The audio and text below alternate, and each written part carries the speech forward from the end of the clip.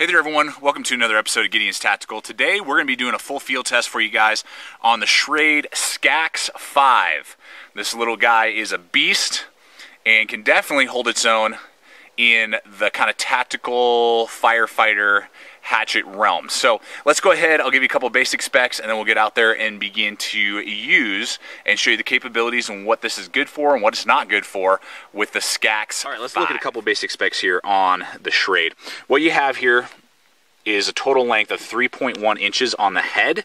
Very nice sharp head, very easy to resharpen because it's SK5 steel, which is a high carbon, very tough steel. You see that a lot in some of Cold Steel's items, and it's a very tough, durable steel, and it's definitely a step up over most of Schrade's other hatchets and tomahawks that use 3CR13 steel. This is a lot easier to resharpen, will also be a lot tougher overall, which is awesome. So I'm really glad, thank you Schrade. I hope you do more SK5 steel items. What you have is a total thickness of 1/4 inch thick, the whole length of the hatchet, full tank construction, gotta love that. Polypropylene handles, we'll talk about those in a little bit.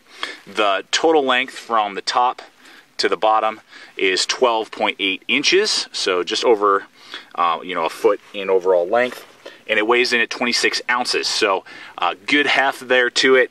You can definitely get a good swing going. You got that nice spike, and again that full tang, real nice. Overall, very impressed with the quality that I've seen on this SCAXE5. So let's go ahead, get out there and begin to use this thing.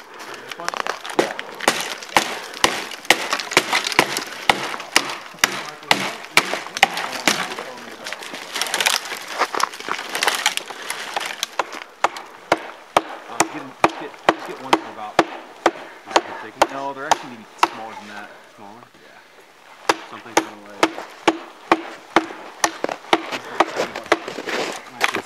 this. Yeah, those are actually even a little big.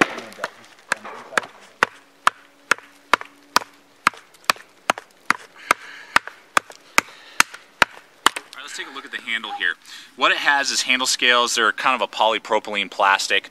It has pocking, kind of like a golf ball, all over them, which is supposed to kind of help with traction, but it doesn't at all. It doesn't add any traction to it. I would like to see raises, maybe indentations, kind of like the pocking that we see on the zombie lines over at K-Bar. That would have helped out a lot. Just do the opposite instead of golf ball, kind of have it standing up. You have Phillips head screwdrivers to be able to take the handle scales off. So if you did want to wrap this with like paracord or something, I'm not going to do that just for the sake of time for this video. I may at some point in the future, if I do, I'll do a video for that. But it has plenty of lashing for paracord if you wanted to do that. And it's very ergonomic, and I like that a lot. So I can either grab it up here, do some chopping, back up here, do some chopping. So the handle's very ergonomic. And this little flare back here helps keep it in your hand. It's not perfect. I would have liked to see that flare a little bit bigger to keep it from sliding out. But it does have a really nice lanyard. That pry bar nail puller doesn't get in the way of your chopping. I'll just kind of demonstrate. Okay, so I'm going to grip the hatchet up high to kind of do a smaller choked up chop. This is for more controlled chopping, probably for something a little bit smaller than what you see here, but that's kind of how it's designed, is for me to be able to hold it right here. It's not wanting to slide out of my hand, so that's good when I hold it up here, but you're not going to get a huge powerful swing out of it when you're doing it like this. This is for more controlled chopping. Maybe if you're trying to make like a spike or something like that, you can kind of do more of an angled chop like this. And it's very comfortable as I do it for this lighter chopping. But again, I'm not going to get some powerhouse swings. Then if I choke back up here and let it go down lower, then I really got the grip, and I'm going to have the leverage to get some really hard, over your head swings basically. And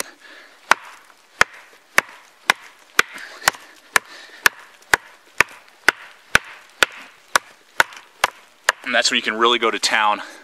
But again, it's kind of wanting to start to slip out of my hand. The lanyard helps. The little kind of hook out here helps a little bit. If they just made that a little bit more aggressive in the hook, it would have definitely stayed in my hand constantly without having to reset. I'm kind of having to reset about every 6 or 7 swings.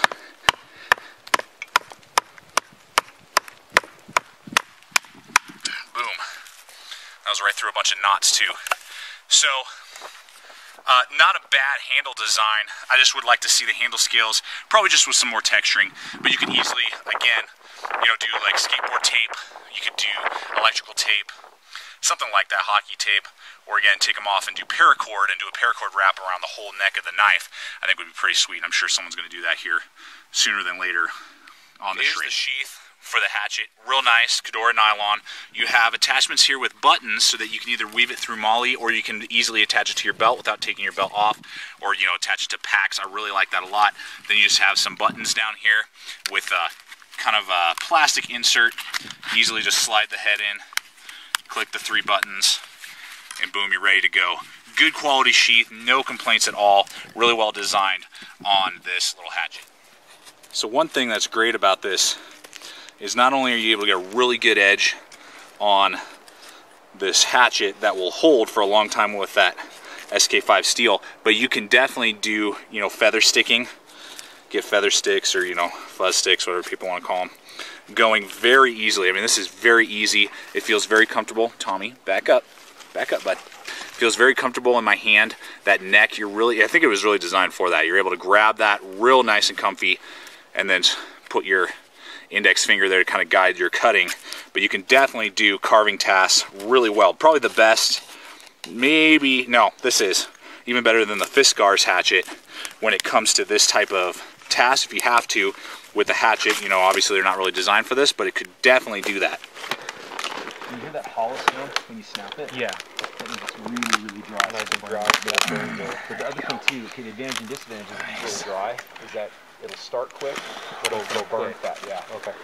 So that's why you need to start getting obviously progressively larger logs on there to keep it burning. And eventually you get big fuel on there.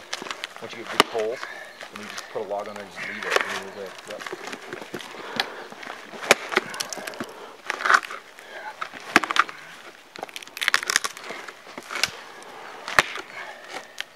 I'll show you the picture. You can see that spike on the back, that amazing penetration went all the way into that wood. It's really well designed. It's got kind of an unsharpened swedge the entire length of the spike up here at the top that I'm touching.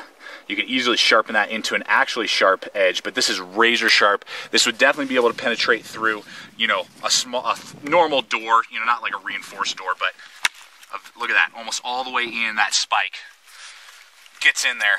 It's got a triangular kind of punch, so it would definitely cause a very lethal wound, you know, if you're maybe hitting someone in the head with that, you know, if you are having to kind of tear through a wall, or, you know, some sort of obstacle, regardless if you're a firefighter, or maybe you're thinking about this for a bug out bag. I do think that that spike would work well. For wilderness use, there's no point. I don't really see a big use for this spike for wilderness use. I hope that they would in the future make a model that just doesn't have this spike back here, and that would be an awesome hatchet for wilderness.